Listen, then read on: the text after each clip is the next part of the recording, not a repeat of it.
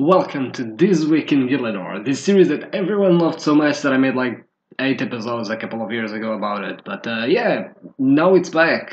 And for those uninitiated about it, essentially This Week in Gielinor was a series where I went through the updates that had happened that week on Thursday, now on Wednesday because they fucking changed it for some reason.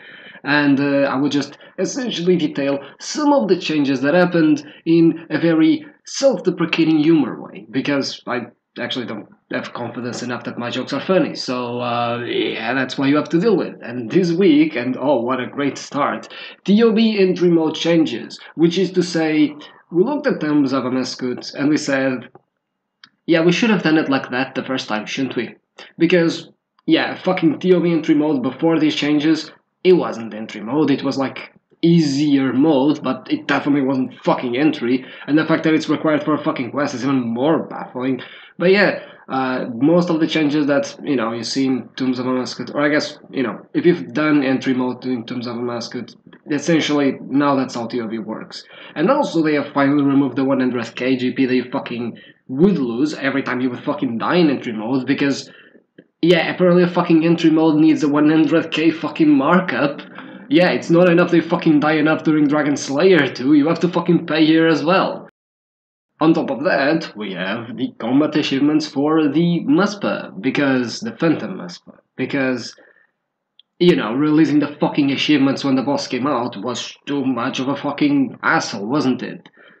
So much so that, you grinded the boss once by, when it came out, and now you have to grind it again, because it's twice as fun now, huh? And that is if you want to obviously keep the rewards, because at the end of the day, they still haven't changed the 2-point system, so you still lost the fucking rewards, or I guess there's a grace period, but you still need to fucking do them again, so yeah.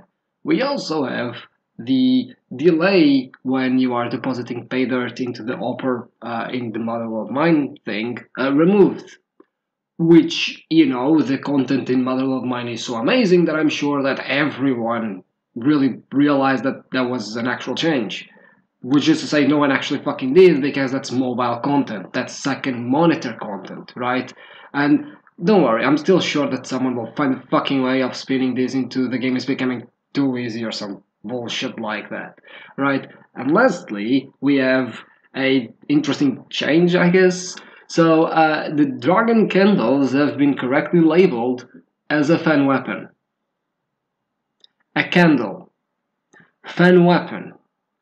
Look, I don't know what kind of game Jagex thinks this is, but this is not that kind of game, okay? And that was it for the first episode of This Week in Gielinor, and I'm still getting into the swing of things, I'm sure you realize that. But yeah, if you don't like it,